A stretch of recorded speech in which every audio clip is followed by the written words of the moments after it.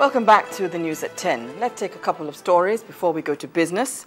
The Minister of Interior, Comrade Abba Moro, has commissioned Nnewi Prison, bringing the number of prisons in Anambra State to 4.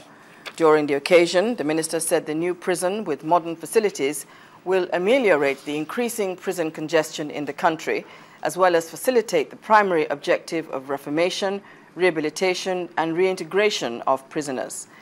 The Anambra State Governor also promised to ensure that the prison is upgraded with necessary infrastructure that would improve the condition of prisoners in Nnewi.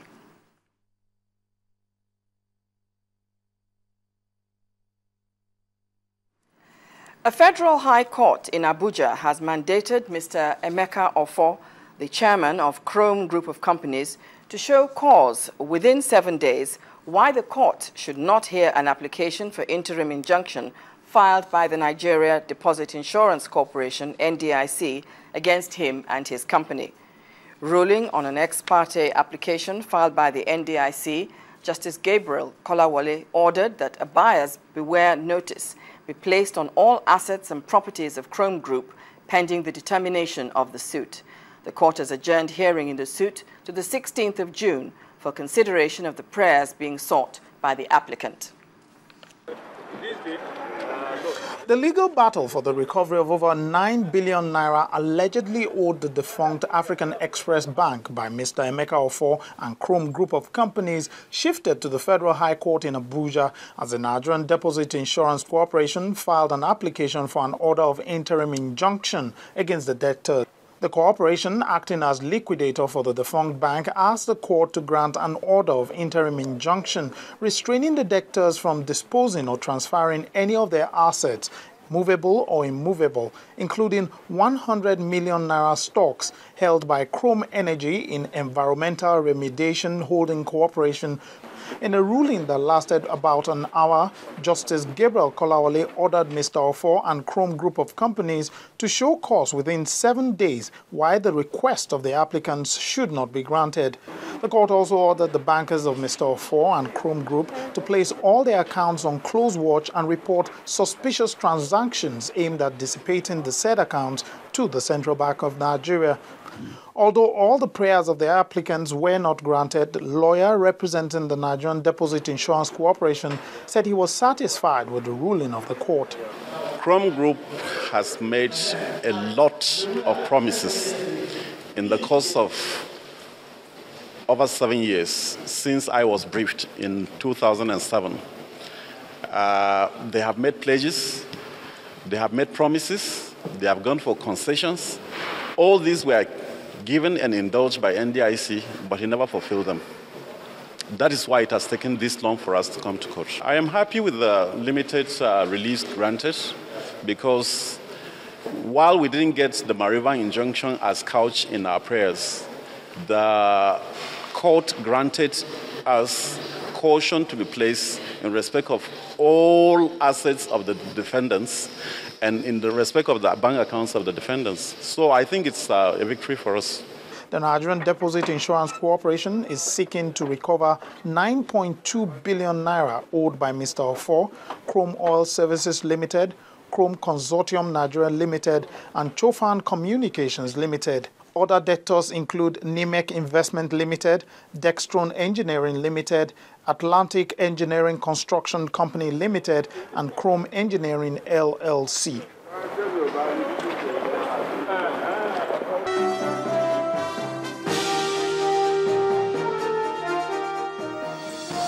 Hello and welcome to Business News. I am Adeshawa Josh. The federal government plans to raise 70 billion naira in 3- and 10-year bonds at an auction next week. According to the Debts Management Office, it will issue 35 billion naira each in the papers, which will have maturities in August 2016 and March 2024, respectively. The First Bank Big Splash promo has produced 3 more winners of a brand new Toyota Corolla cars. The winners, who were selected in the 3rd quarterly draw of the Bonanza in May, now have their prizes presented to them across the country. Our correspondent Temple Ashaju reports. The first Bank Big Splash promo was initiated in July 2013 to celebrate the 120th anniversary of the oldest bank in Nigeria. 9,000 winners have so far emerged from the promo, which targets customers in different account categories. It's the 5th edition, and this has been ongoing since 2008. As a date, the bank had rewarded over 9,000 customers with various gift items ranging from cars, Prado, Jeep, SUVs, household items like refrigerator, and all of that.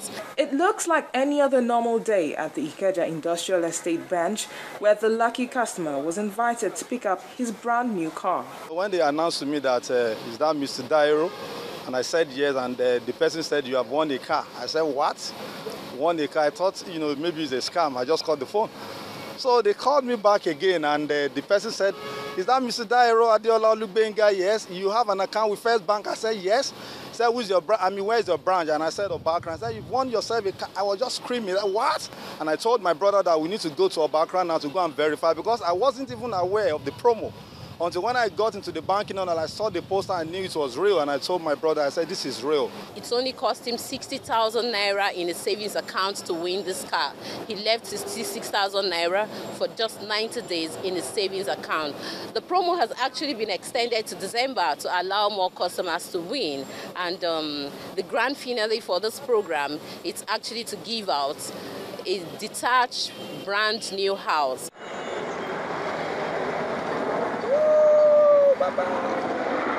The promo produces 360 winners from its bi-monthly draw, and in the quarterly draw, 3 lucky customers drive home brand new cars.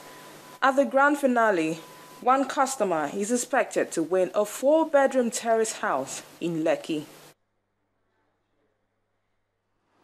Also, FCMB Group PLC has posted a 7.5% dividend yield on its share price after its shareholders approved a 30 kobo per ordinary share dividend for the year ended December 31st, 2013. At its annual general meeting, which held in Lagos today, the group also revealed that it has recorded a milestone of total asset of over 1 trillion naira and profit after tax of 16 billion naira. It's been over a year since the existence of the FCMB Group PLC. Acknowledging the present. Today, its board and management turned up at the Shell Hall of the Muzon Center in Lagos to present its scorecard to shareholders. I therefore put a resolution to the meeting, and would all those in favour please signify by raising their hands. In the year under review, FCMB Group reported significant developments in key operating areas, where its total assets grew 11% to 1 trillion naira. Deposits grew by 26% to 451 billion naira, and net interest grew by 30% to 56 billion naira. We believe over the next few years you'll see our deposit base steadily rise over 1 trillion naira. The balance sheet is already over 1 trillion. Our return on equity will steadily climb to over 20%. And you'll also see our customer base double in the next 3 years to about 4 million customers. With all that being said and done, we expect that the dividend forecast will continue to be strong, and the earnings will rise very steadily. Shareholders applauded the dividend payout of 30 kobo per ordinary share and are looking forward to improved figures in the years ahead. It's another remarkable to us, we shareholders, and I hope by next year they will improve the dividend from 30 kobo to even 50 kobo. What we are promising is consistency, sustainability of performance, and keeping up as a very responsible corporate citizen, delivering not just to shareholders, but to other stakeholders. Going forward, the board and management has pledged the company's commitment to effective corporate governance, value creation, and the application of effective risk management principles. Henry Ogunjimi, Channels Television News. Finally, on Business News tonight, the equities market ended trading in the negative territory as the all-share index shed 0.1%. Temple Ashaju tells us more.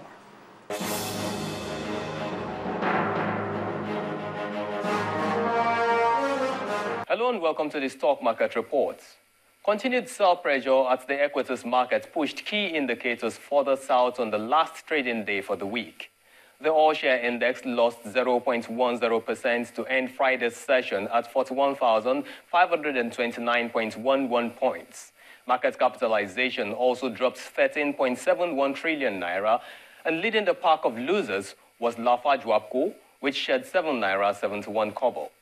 Nigerian breweries and Ashaka Cement also lost 4 naira 80 kobo and 1 naira 59 kobo respectively. On the gainers list, Cadbury led with a 2 naira 45 kobo price increase, and followed by that was the corn oil as well as Oando. Portland Paints, Transcore, and UBA were the most actively traded stocks for the day. At the end of the day's session, 245 billion shares has been exchanged by investors in 4,742 deals for 2.89 billion naira. And that's it on the stock market report. I am Temple Ashaju.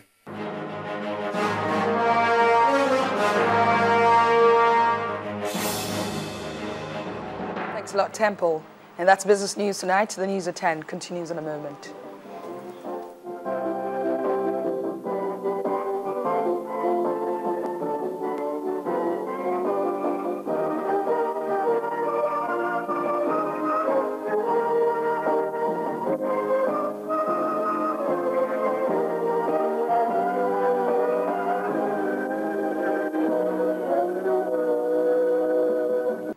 Next on the news at 10, defending champion Rafael Nadal sets up a much-awaited French Open showdown against bitter rival Novak Djokovic.